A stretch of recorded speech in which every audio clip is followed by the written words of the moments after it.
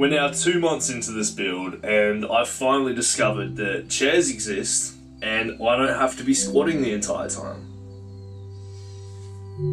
Game changer. How's it going, guys? I'm Lockie Mac and today we're going to be doing the pre-wiring for my van. Now in this step of the build I'm essentially going to be running all of my wires and conduits so that I can continue on with the walls and the ceiling and have everything set up for when I get my 12-volt system. So essentially what's been required to get ready for this job is figuring out every single 12-volt appliance that I want in the finished build and then going through and researching each appliance one by one to figure out what wire size we need, what drawer it has, what fuses we're going to need, and overall making sure that we're running a safe system that comes together and ticks off all my boxes that I want out of my 12-volt when it's time to set that up. Now this is probably the most research heavy part of the build I've done so far, and it's taken almost 3 weeks of nights after work and weekends just to figure out exactly how everything needs to go together and wrap my head around even the basics of installing a complete 12-volt system. Now it's at this point that we should probably do our disclaimer that I am not a qualified electrician and everything I've learned off YouTube, which if it works is hopefully going to give you some encouragement that you can do it yourself, but is a bit of a warning to say don't take everything I say as gospel. If you have any comments, feedback or criticism on how I'm doing things, please leave it in the comments below, as I'm sure that will help the community. But outside of that, I do think I've done my part to research this to the best of my ability, and I feel relatively confident that the methods I'm using are the best out there and are going to lead to a really fantastic 12-volt setup.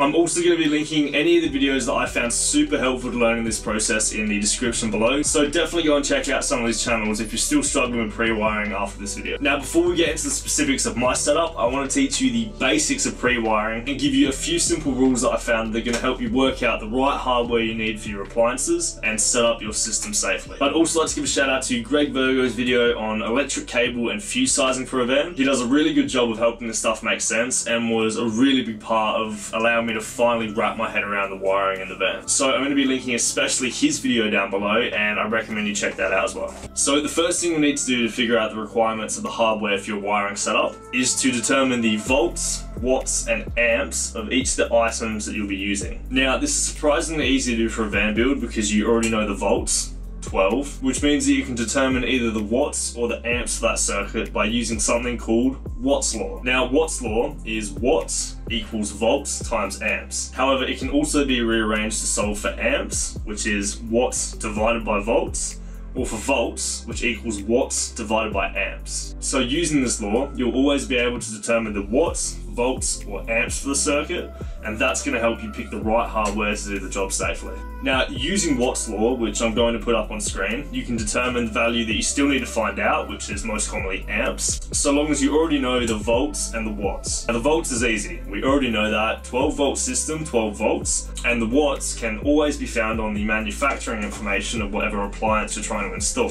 So for my puck lights, you can see here on the information it came with that they run at 2.5 watts. Knowing this means we can always determine the amp draw for the system that we're going to run. So now that we know the amp draw for the appliance, the next step is to pick the correct size fuse. Now the rule for fuses that I found is that they cannot be more than 1.5 times the draw in amps, but a safe bet is to aim for 1.25 times the draw to protect the circuit. So for example, if we had a 10 amp draw, you couldn't use bigger than a 15 amp fuse. However, a safe bet would be to aim for somewhere close to 12.5. Now the last rule that you need to know is going to help you determine the size of the wire, and I got this one from an electrician friend of mine, and that's basically fuses are there to protect the wire, so the wire simply needs to be able to handle more of a current than the fuse will. So using this table here, find a wire size that can handle a current draw higher than the fuse you've installed, but still relatively close to it. If you follow these rules, you should have an effective and safe setup when you go to turn it all on. And I really hope that made sense, because understanding this is the key to installing your setup properly.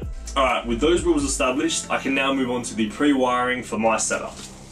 Now, I want this video to be as useful and informative for you guys as possible, so I'm going to be running through each appliance one by one, giving you any relevant information I have, such as cable size, the drawer of the appliance, and what size fuse you might need, and then you'll see my process for installing the wiring for that specific appliance. So the first system that we're going to be pre-wiring for is my puck lights. Of the manufacturer's instructions that they came with, each light runs off 2.5 watts. We have 6 lights in total, so 2.5 times 6 equals 15 watts in total. We know we're running off a 12-volt system, so by using Watt's law to solve for amps, in this case, amps equals watts divided by volts, we have 15 watts divided by 12 volts, which gives us a total of 1.25 amp draw from the puck lights. Now to select our fuse size, we want to aim for 1.25 times the draw in amps. So 1.25 amps times 1.25 gives us an ideal fuse size of 1.56. However, because that doesn't exist, we're going to go to the next closest one up, which is a 2 amp fuse, which we'll put inside our fuse block. So we know our wire simply has to be able to handle more than the fuse size. So using the British standard cable rating, we're going to have 2 cables enclosed in an insulated wall in conduit. And we'll use the wire that can most closely handle 2 amps, which in this case is 1.5mm squared wiring, which can handle 14.5 amps of draw. So now that we know what size wire we're running, we simply have to run that cable from our secondary battery up to where we want the puck lights to be. So I know for my build, I'm going to be storing the secondary battery down here by my wheel well. So this is going to act as the main hub that my wires are running from. So all the systems that are going to be running around the van need to lead back to this position here. So this is the terrible diagram that I made for running my puck lights. It makes sense to me, and that's good enough. Time to run these wires.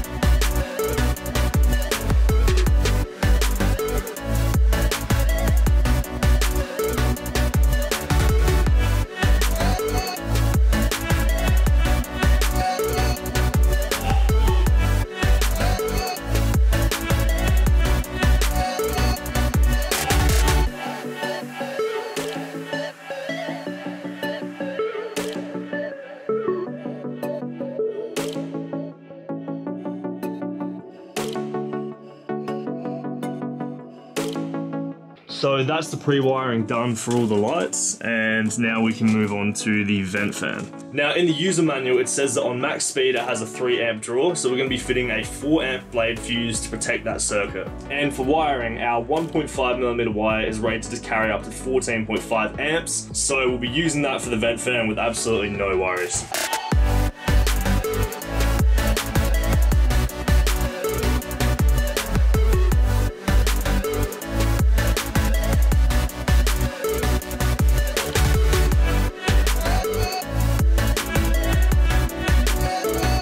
I originally thought there was going to be a couple more appliances to pre-wire, such as my fridge and my inverter, but when I was researching those products, I found that they're pretty much just plug and play with wiring that comes with the appliance. Regardless, I hope you found this information useful if you're doing pre-wiring in your own van. I've tried to lay out the process as clearly and in as much detail as possible, because when I was researching, I didn't find too many resources that laid everything out in as much detail as I would have liked. But as always, if you do have any questions, feel free to leave them down in the comments below, and I'm more than happy to clarify anything for you there. If you enjoyed the video, leave a like to show support for the channel, and subscribe to follow along the rest of my van build. Thanks guys.